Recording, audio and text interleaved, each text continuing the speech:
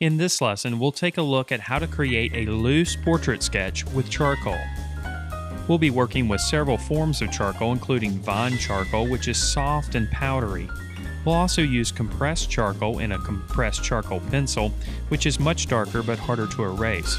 We'll use a blending stump to smooth transitions of value, and we'll also use white charcoal to hide highlights and create transitions of value. And we'll also use a kneaded eraser to lift the charcoal from the surface. We'll begin by lightly sketching out the overall form of our portrait using the vine charcoal.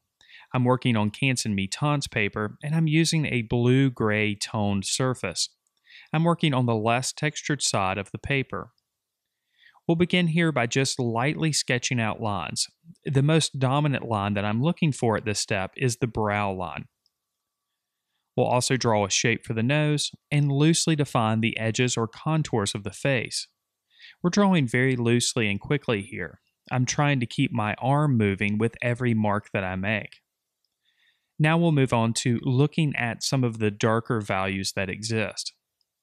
I'm just going to block in these areas of darker value initially. Working with charcoal is a lot like working with clay. We might start with a big lump of clay, and the more that we work it, the more detail we create. The same thing's true with the charcoal, as I mentioned. We can start very, very loosely and just get some tones on the surface. And as we work, we can gradually get more detailed with our applications. Periodically, I will use my finger to smudge some of the material, creating a lighter value. This is a loose portrait sketch, so I'm concentrating on modeling the form initially. I'm not concerned with drawing all of the facial features right from the start. I just want to get a good idea of the light source and the overall three-dimensional qualities of the head. We'll develop this portrait through several layered applications. With each application, we can gently blend with the finger, working the material into the surface. Gradually, we'll develop a full range of value, and eventually we'll start to define some of the details further. It's almost like we're trying to find all the areas of dark value and light value in order to model the three-dimensional qualities of the head. This portrait sketch is very loose, so we don't have to get obsessed with accuracy at this point. Of course, we're attempting to be as accurate as possible, but we don't have to get obsessed with all of the details that we're seeing at this point. Again, we're only concerned with relationships between dark and light locations.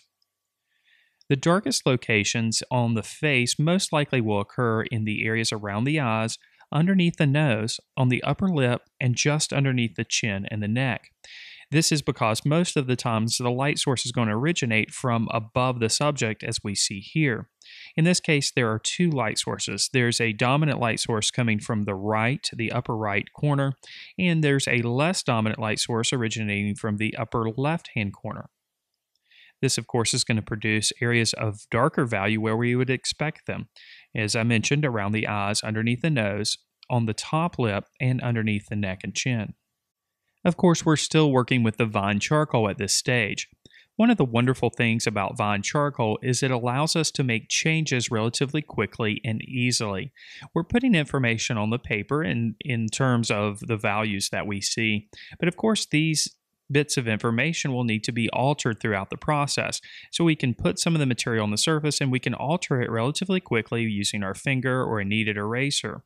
This will allow us to almost pull the portrait from the surface of the paper as we work. As we become more confident with the details, we can allow the marks to sit. Some folks find vine charcoal difficult to work with, and I think a big reason for this is because they try to use vine charcoal as they would a traditional drawing pencil, where they're trying to define the edges and lines right from the start. Really, a better approach is to concentrate on the value relationships as we're doing here. Allow those values to be smudged as they're applied, and gradually will create a full range of value. It's almost like you're painting with the powder from the vine charcoal.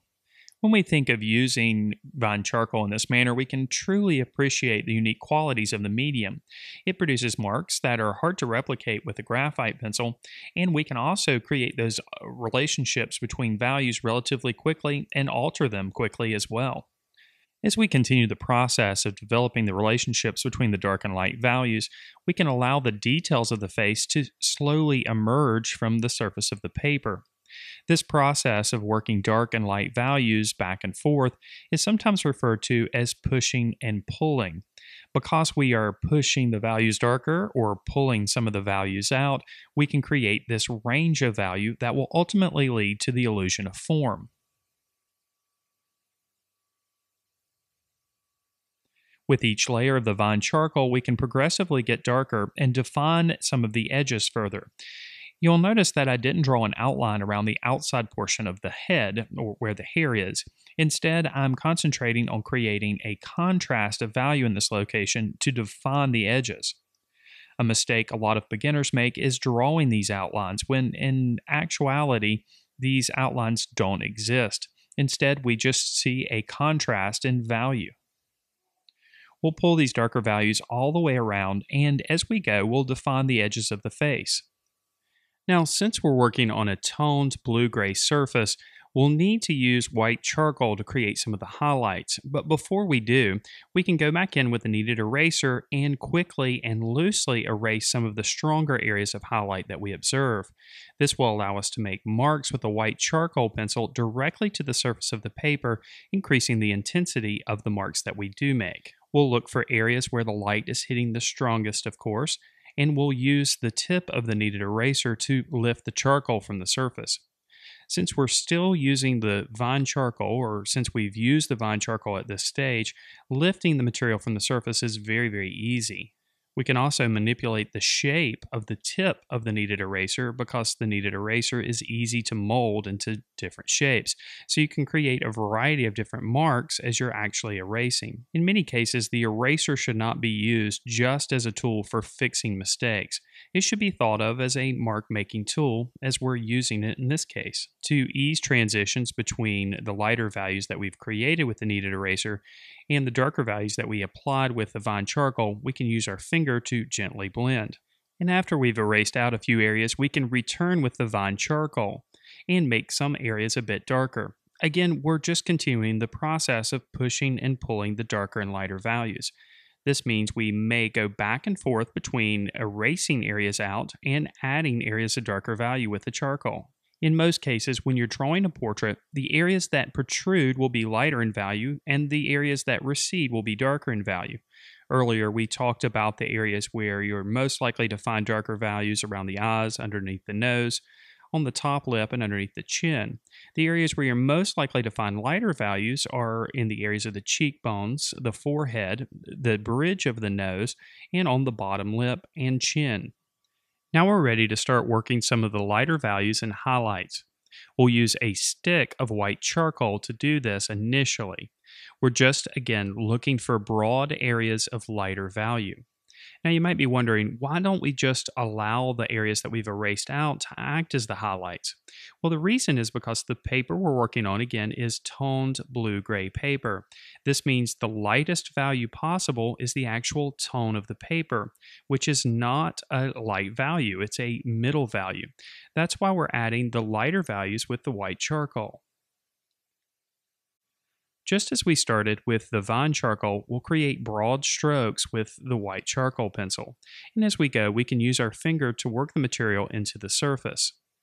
Here again, we haven't started the process of really refining the details. We'll do that in a moment with a charcoal pencil and a white charcoal pencil. But for the time being, we're just concentrating on the broader areas of light value. This essentially is just a continuation of the process of pushing and pulling dark and light values, continuing to build that relationship so that we model the form of the face and head.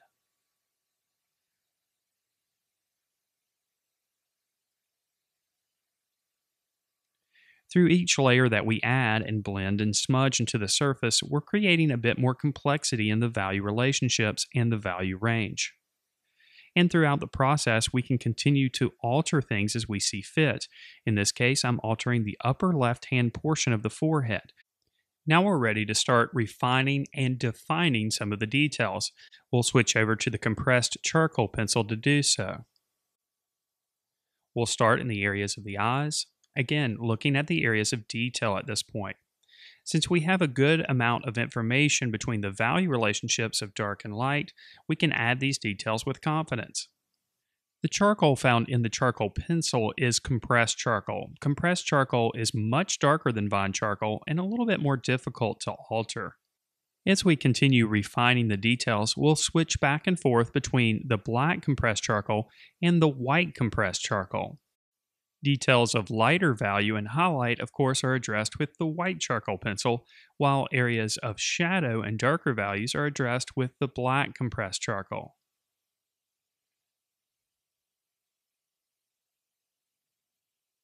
Just because we're using a more precise tool here doesn't mean that we can't continue to refine the value relationships that happen in the areas of the skin. With light applications with the white charcoal pencil, we can gradually make some of the values a bit lighter and create smoother transitions by blending with our finger. We can also alter details. In this case, I'm altering the shape of the left eye in this case using the white charcoal pencil. Because the charcoal in both pencils is compressed, the marks made with these pencils are more intense. This will further broaden the range of value that we create. We can create areas of really intense highlight with the white charcoal pencil and areas of intense shadow with the black charcoal pencil.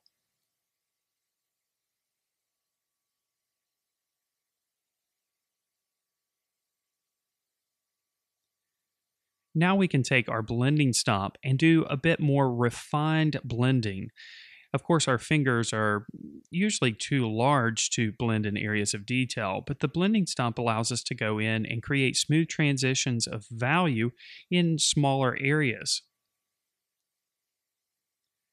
Of course, as we blend these sections, we'll consider the directional strokes that we make with the blending stomp. These strokes should flow in the same direction as the marks we made with the charcoal. We'll simply continue this process in all areas around the face, looking at areas on our subject where the value gets lighter and making marks that flow in the direction of the cross contours and then blending with the blending stomp.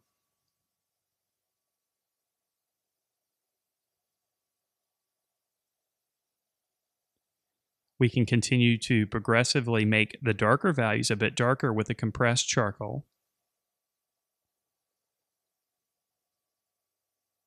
and make the lighter values progressively lighter with the white charcoal pencil. Now let's refine the edges further and create a bit more contrast with the background. We'll do this with the black compressed charcoal. At this point, we can really refine the edges of the subject without using any outlines.